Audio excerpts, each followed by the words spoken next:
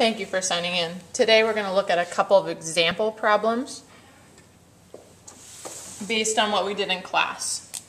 So the first example problem we are going to look at is -7 minus -5.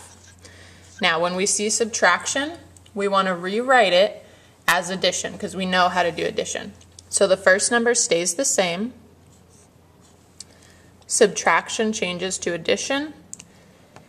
This number right here, the second number, changes to its opposite. So the opposite of -5 is +5. Now I have an addition problem, which I know how to do. -7 plus 5. The signs are different, so I subtract. 7 minus 5 equals 2. The sign on the greater absolute value is negative, so the answer is -2.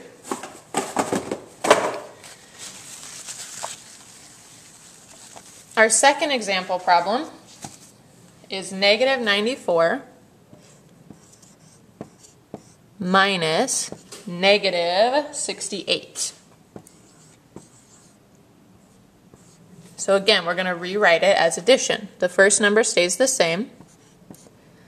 Change the subtraction to addition, and this number changes to its opposite. So the opposite of -68 is +68.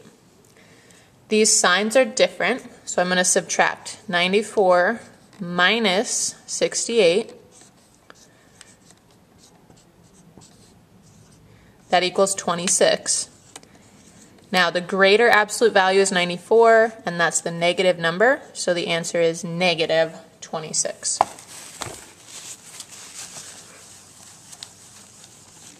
All right, just a couple more.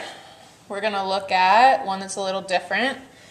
We have -6 minus 8 minus 12. Now this is different because there's three numbers, but that's okay. We just change both subtraction problems to addition. So the first number stays the same.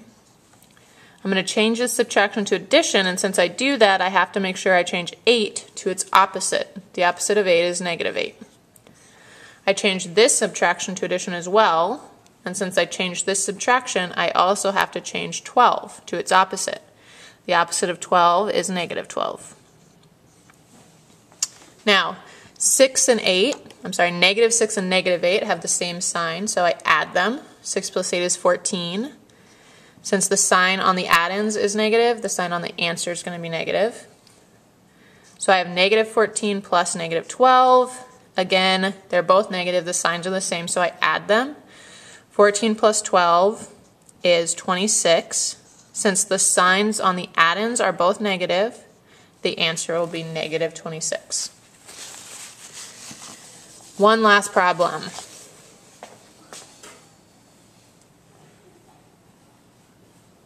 We're going to do -8 minus -4 minus 5. So again, we have three numbers here. We just do the same thing. Every subtraction problem becomes an addition problem. So we have -8, change the subtraction to addition. This number changes to its opposite. So the opposite of -4 is +4. This changes to addition, and this number changes to the opposite. The opposite of +5 is -5. Okay, now I'm going to rewrite it so the numbers with the signs that are the same are together. These two have the same sign, so I add them. 8 plus 5 is 13. Both the add-ins are negative, so the answer is going to be negative.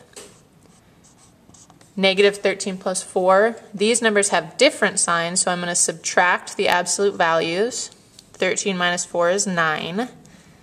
So the answer is 9, and since the greater absolute value is 13, I'm going to take the sign from that number. The answer is -9.